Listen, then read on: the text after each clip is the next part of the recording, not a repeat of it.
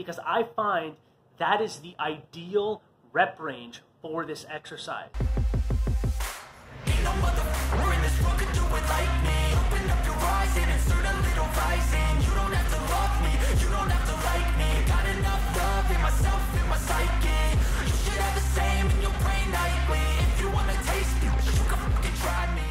Alright, what's up everyone? This video is being made, I don't know why I didn't put it in the last video, but this video is being made on how to program the snatch grip high pull. Like I said, I think it's the best trap and upper back exercise along with your side delts. Big bang for your buck exercise.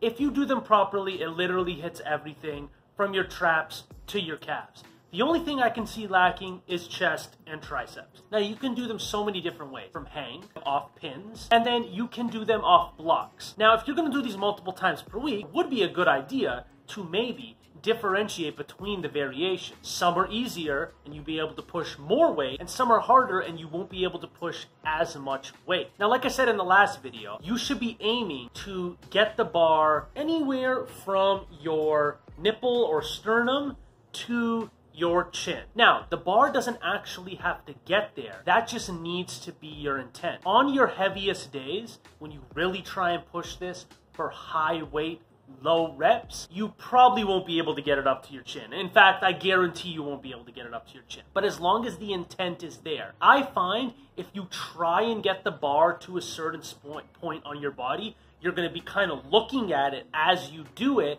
and then you'll end up pulling too much with your arm. You want the weight to move via triple extension, that's extending your ankles, your hips, your knees, all at the same time while explosively shrugging. And then the bar will just go where it goes. So it will only go as high as to how much power you're generating. Now, how to program. Frequency on this. If you were trying to get better at this exercise, you could honestly do it anywhere from 2 to 4 times per week. I don't necessarily suggest turning this into a primary movement. However, if you want to run an experiment and see if you really respond to this exercise, go right ahead. 5 sets of 3 would be like a medium day. Now, they don't all have to be the same weight. You can ramp up. In fact, I recommend you ramp up. 10 sets of 3 would be a higher volume day, and the weight would be lower. Although you could do like a reverse pyramid, peak up to a weight and then come back down. That's a bit of higher volume. And then 6 sets of 1, like I said, that would be considered a heavy day where you're resting longer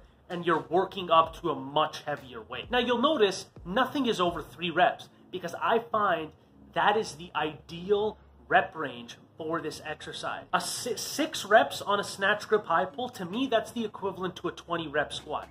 This is an explosive movement that requires all your force.